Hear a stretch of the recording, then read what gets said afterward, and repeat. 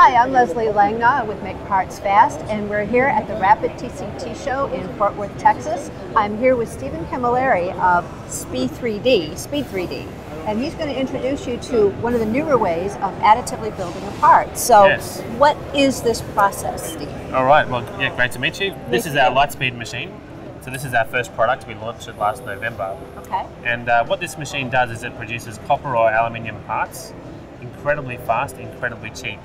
So this is a new direction for 3D printing. We're targeting something like the metal casting industry.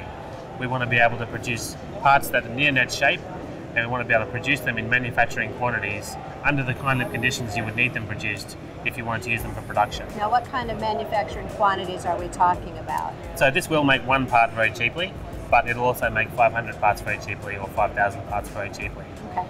We say that in general, the crossover point for cost versus casting is about 10,000 pieces. Now, exactly how does this process work? You're not using heat and you're not using chemicals. That's right. To bond layers together. That's right. So this machine operates directly from electricity and metal powder. That's all that it needs to work. Okay. So at the bottom of the machine here, you can see a rocket engine. So that rocket engine would normally be powered by fuel and an oxidizer. That's how rocket engines normally work. You burn a fuel and you make heat and pressure. Now the material is coming up through the rocket nozzle? That's right, okay. Exactly. In this case, we're not burning a fuel. It's all powered electrically. We have a compressor that generates the compressed air. We have a heater down here that's very carefully controlled that generates heat. So we get our heat and pressure electrically. So this is an electric rocket engine. Mm-hmm. We add the powder, that accelerates up to about Mach 3, 3 times the speed of sound. He said Mach 3. Mach 3. And this robot here, which is carrying a small metal plate, catches those particles.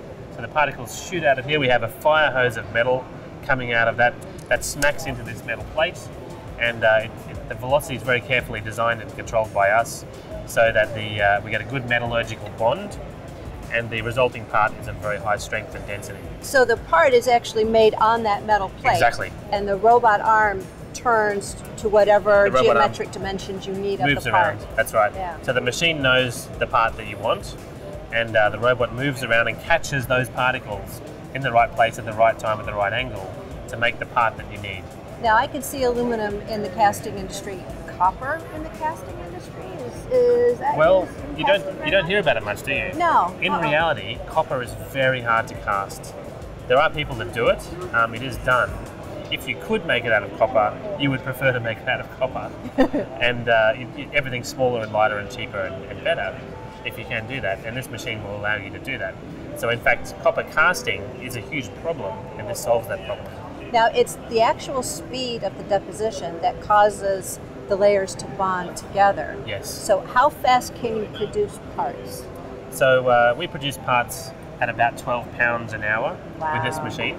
So that'll be about 1,000 times faster than most of the machines here today.